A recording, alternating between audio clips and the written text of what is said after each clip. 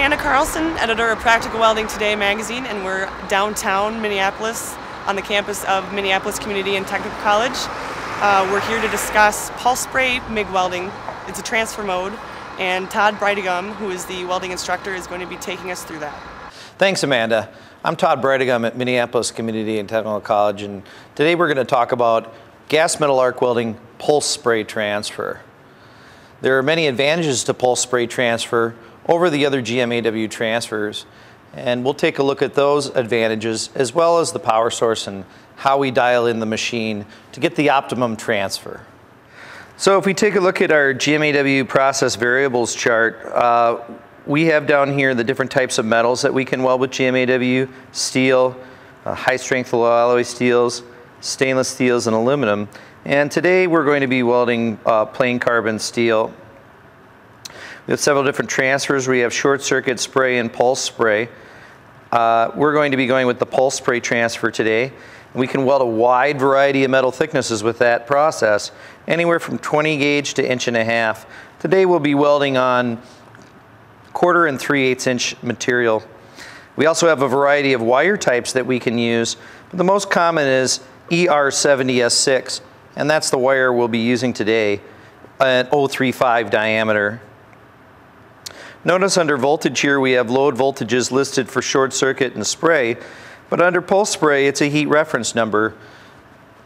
Different manufacturers call this number different things. In other words, Lincoln calls it trim, Miller calls it an arc adjust, so there's just a lot of different names for the same thing. We need to use an argon-rich shielding gas with pulse spray transfer, and we're going to use a mix of 90% argon and 10% CO2.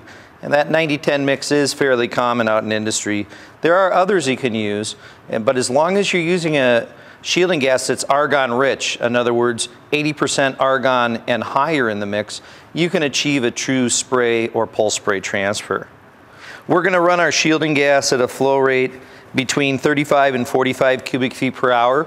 The flow rate's a little higher because we are going to be doing pulse spray transfers, which is a hotter arc, and we're going to be a little bit further away from the puddle. We're going to have a little bit longer stick out. So we want to have a slightly increased flow rate to support those two things. And our electrode stick out is going to be anywhere between 1/2 inch and 5/8. It's one of the problems that welders have when they're used to doing processes like stick and TIG, is to be very close to the metal when welding. But with processes like spray and pulse spray, you actually want to pull back and have a little bit longer stick out in order for the spray transfer process to happen properly. Pulse spray transfer has a wide variety of applications of industry, anywhere from aluminum, steel, stainless steel. Really, almost any metal can be welded with the pulse spray transfer process. It's different than a straight MIG process in that instead of just one current, you actually have two currents in the same circuit. And that current alternates between a peak current and a background current. And the peak current is generally where the metal transfer is happening, and the background current helps everything stay a little cooler than it would be otherwise. The pulses can be run anywhere between 30 and 300 pulses per second, depending on how the machine is set. But because we have that cooling effect of the pool, we can actually weld a wider variety of thicknesses of metal, and we can weld in all position with spray-like transfer. So we have our cylinder of C10 here, with a balance of 90% argon. So we have an argon-rich shielding gas for our pulse spray transfer to take place. Again, I always recommend being not being in front of the flow meter when you open the cylinder valve. You want to crack open the cylinder valve and then open fully when in use. This particular machine has a purge button, so we're going to press that purge button and adjust our gas flow accordingly. Use a little knob on the side to adjust the flow meter up and down. We're reading the ball. Some manufacturers of flow meters say to read the top of the ball. Some say to read the middle of the ball. You just need to be in the ballpark. So I've set my gas flow, and I need to pay attention to two controls on the machine. I need to pay attention to wire feed speed, and I also need to pay attention to my heat reference number. In this case, it's called arc adjust. Now we're on a pulse spray program. Again, the wire feed speed indicator is lit up, and so we have 230 inches per minute for our wire feed speed currently.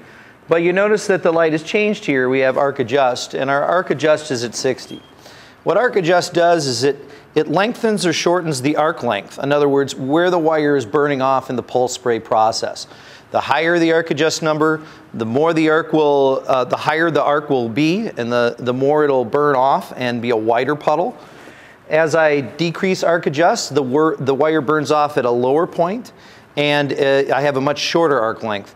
We'll run a demonstration to show how that arc adjust affects our arc length when welding. Next thing we're going to do is tell the machine exactly what we're doing with the weld. And so we use our process setup button to decide which process we want to weld with. There's a straight MIG program, and there's several different ones on here. I'm going to go with AccuPulse, which is a pulse spray program. Press the button again, and it asks me, well, what type of wire are you welding with? Is it steel? Is it aluminum? Is it metal core wire? Is it stainless steel? We're welding with a steel wire, so we're going to make sure we tell the machine that that's what we're using. It'll ask us the tensile strength of the wire. In this case, it's a ER70S6, so the tensile strength is 70,000 pounds per square inch. The diameter of the wire is 035, so that's correct. We don't need to dial that in. And we are using a C10 gas. Once we've adjusted our gas flow, our wire feed speed, and our heat reference number, the next thing I always do whenever I'm wire feed welding is check the gun. The gun is the business end of the wire feed process. It's where your wire feed from, your gas flow, and where the wire is electrified. So it's very important to check the components to make sure they're in good condition. So first thing I do is I take off the nozzle, and this is a two-piece nozzle insulator system, which is nice because I can adjust my contact tube setback to any amount I want. I always check the nozzle to make sure it's clean and spatter-free. Here we have our insulator right here. Again, the insulator is a separate piece with this system, and it just comes off the gun. And then we have our contact tip. And in this case, the contact tip is actually a little loose from the last person who used it. A loose contact tip can cause an erratic arc, so you want to make sure you have your contact tip snugged. I want to take a minute to talk about contact tips. Contact tips are sized for the diameter of the wire, and these are both 035 contact tips. One is a standard 035 contact tip, and one's a little bit larger. That's because it's a heavy-duty contact tip. Heavy-duty contact tips are larger because they can perform well with the increased heat of the welding arc and the weld pool during the pulse spray transfer process. We want to take into consideration our contact tube setback, especially with pulse spray transfer, again, because the volume of heat of the arc. So right now our contact tube setback is flush. In other words, the contact tube is flush with the nozzle, and so our contact tube setback is basically at 0. Because this is a two-piece nozzle insulator system, I can actually pull the nozzle back and expose the contact tip. For short circuit transfer, this contact tube setback is really not a factor because we're welding with lower heats. The only thing you'd need to be concerned about is making sure you have an adequate flow of shielding gas to your weld pool. However, with pulse spray transfer, your contact tip will take so much heat from the arc, it could melt. So we want to have a little bit of a contact tube setback below flush, maybe about 1/8 of an inch. We're going to make a bead with the pulse spray transfer process. Right now we have the wire feed speed at 400 inches per minute, but we have our arc adjuster heat reference number set pretty low. And so what I think we're going to get here is more of a short circuiting transfer instead of a pulse spray transfer, and you'll be able to hear the difference. Short circuit transfer has a crackling noise, it's fairly aggressive, and you'll have a lot of spatter. With pulse spray, it's more of a humming sound or a bumblebee sound with virtually no spatter. So what we'll do is weld with this wire feed speed, and we'll increase our heat reference number as we go, watching what happens to the molten pool as we weld.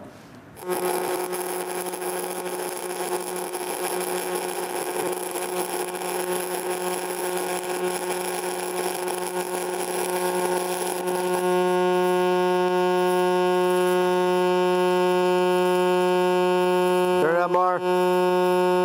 Good.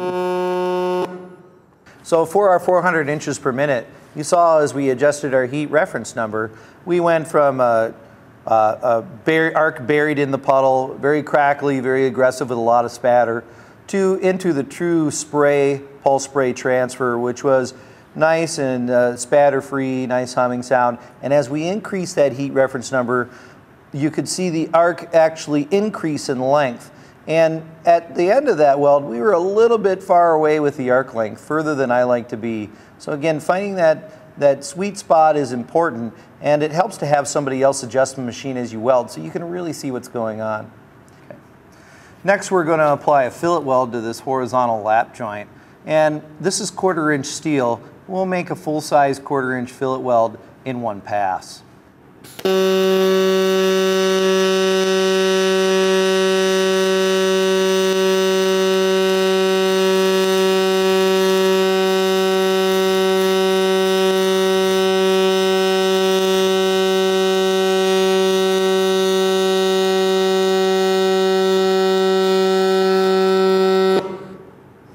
So that last fillet weld we made, we had a wire feed speed of 450 inches per minute and a heat reference number of 68. We've turned down the wire feed speed to 400 inches per minute and we have a heat reference number of 57. So by lowering the wire feed speed and the heat reference number, we can get a smaller fillet weld in the same joint. So in other words, now we're going to make a fillet weld that's less than a 1/4 inch.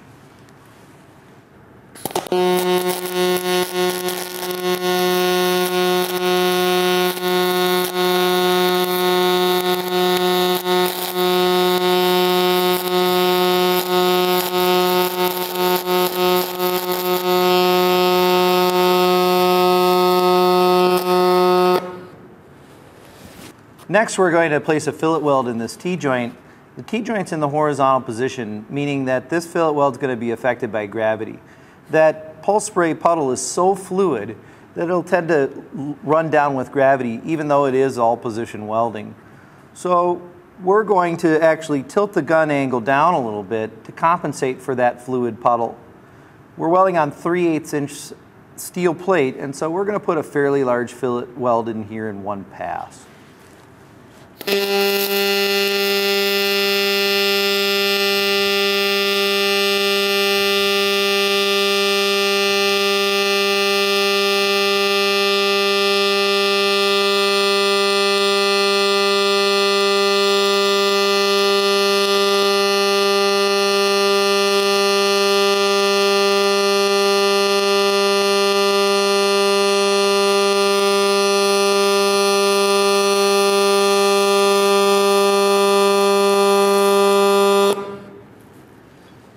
So by tilting our gun down slightly, we achieve two things with this horizontal fillet weld. We have a fillet weld with equal legs, in other words, the same amount of weld on the base plate as on the top plate. And the second thing we did was prevent undercut along the top plate. I've made 2 more passes on this fillet weld on this T-joint in the horizontal position. The second pass runs in between the first pass and the base plate, and you notice the crater of the pool of that weld is running right in line with the toe of the first pass. I had my gun angle tilted up to get good penetration into the base plate. The third pass I made tying the second pass into the top plate, and for that I actually angled my gun down again so I would get to help support that liquid pool and prevent undercutting the top plate. Gas metal arc welding pulse spray transfer is an all position welding process, so we're going to make a vertical up fillet weld on this lap joint. I've turned the machine settings way down. I've turned them down to 48 for the heat reference number and 250 inches per minute for the wire feed speed. I am going to go vertical upwards. Vertical upwards will give me a lot more penetration into the plate than vertical down. So even though we're welding 3/8 inch plate with much lower settings, I'm not so worried about penetration or fusion into the joint because we are going vertical up, and that will give the arc a chance to cut into the base metal and then the wire to fill it back in.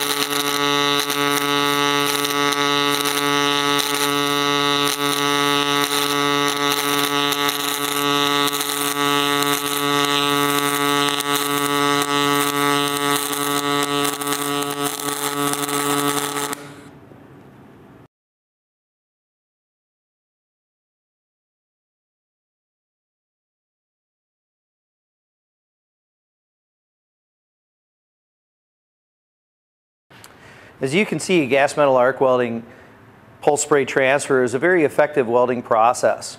You do need an argon-rich shielding gas, but as long as you have 80% argon, you can achieve that pulse spray transfer that's virtually spatter-free. Whatever blend you use, whether it's argon and CO2, or if you add a little bit of oxygen in there, pay attention to your heat reference number and your wire feed speed, as these different shielding gas blends may affect your welding parameters. Remember, check the components in your gun and make sure everything in your system, wire feed system, is functioning properly. A bad contact tip that causes an erratic arc will not make you a better welder. In fact, it'll make welding a whole lot more difficult. So make sure to maintain your equipment properly. Again, be comfortable, be calm, and weld on. Whether it's TIG, wire feed, stick, or oxyacetylene, I've written a lot of my thoughts in this book, How to Weld. It's available at Amazon.com and Barnes & Noble, along with other retailers. And I think it's a good reference covering much of the material that we've talked about in these videos and more.